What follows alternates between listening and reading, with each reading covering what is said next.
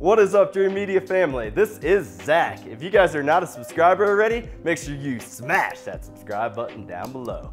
Man, do I have a very special episode for you guys today. We're going to be taking a quick look, comparing side by side the new Marantz Cinema 50 and 60.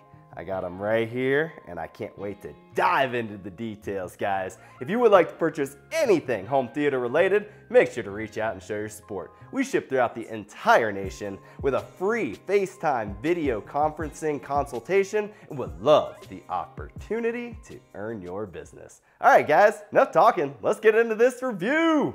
Okay, before I get into the nitty gritty and show the units up close and personal, overall, you're looking at a 7.2 channel AVR. This does the processing as well as the amplification at 100 watts per channel for the Marantz Cinema 60.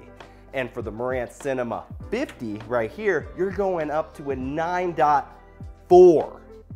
These are the big differences between these two units, guys. You have 4 independent subcontrols and 2 additional channels of amplification at 110 watts per channel whenever you go to the Cinema 50. I have a feeling this is gonna be one of our best sellers right here. Let's go ahead and dive into the back panels, the differences between the fronts. Oh, one other big difference that I wanted to point out, guys, is the Cinema 50 goes up to 11.4 channel processing. Huge for the price difference. All right, let's compare these two side by side. When comparing the Cinema 60 versus the Cinema 50 side by side, there are going to be a lot of comparable features. You have the Bluetooth Wi-Fi antennas on both units, as well as coaxial digital audio ins on both units. You have your DC outs, RS-232, your flasher in, as well as the remote in and out. Other than that, you also have the FM and AM antennas and your AC power in, and then your terminals out across the bottom that are going to send power out to all of your speakers. The Cinema 50 has the ability to be an 11.4 channel processor, and the Cinema 60 is limited to a 7.2 channel processor with amplification. You got 100 watts per channel on the Cinema 60 and 110 watts per channel on the Cinema 50, only on 9 channels. Now, there's different ways that you can set these units up. The Cinema 50 is really flexible. The Cinema 50 is going to be more for our home theater enthusiasts who may want to run like a sophisticated Dolby Atmos system. As an example, with this particular receiver, you could do all the way up to a 7.4.4, or you could do like a 9.4.2, or you could do a 5.4.6.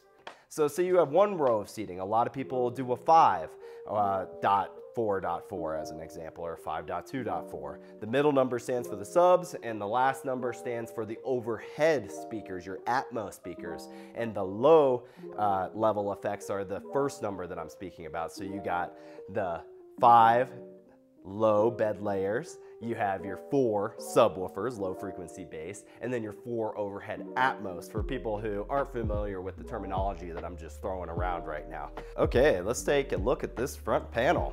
As you can see, both of them feature the new, beautiful front interface. I really like what Marantz did with this Cinema line. I mean, that is just sexy. You got power and phono inputs on both units. You have input rotary style selection on both units, as well as the volume and display.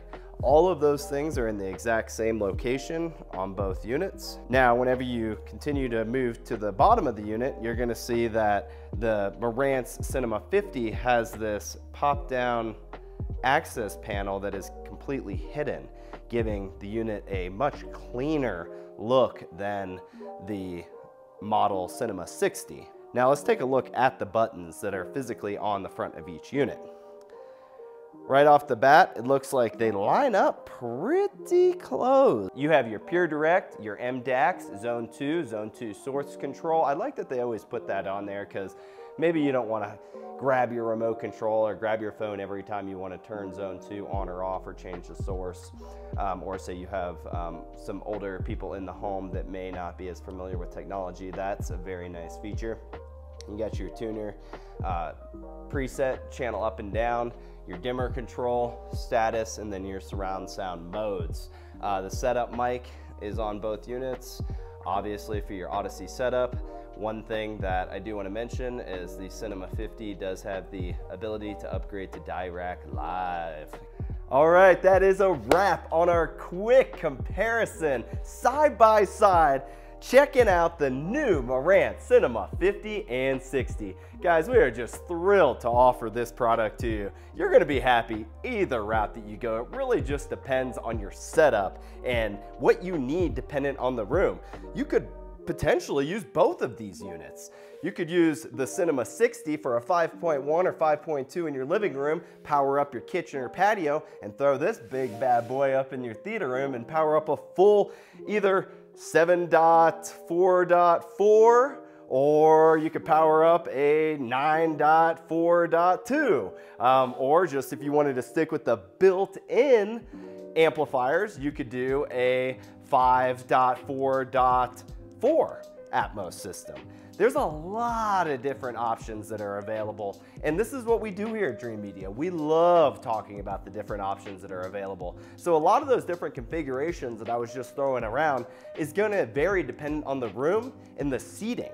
So say you have one row of seating, a lot of people will do a 5.4.4 as an example, or 5.2.4. We can't do it without you guys, so reach out today and share your support. If you like this video, give me a big thumbs up and make sure to smash that subscribe button down below. Till next time, this is Zach with Dream Media Home Theater. Thank you for watching.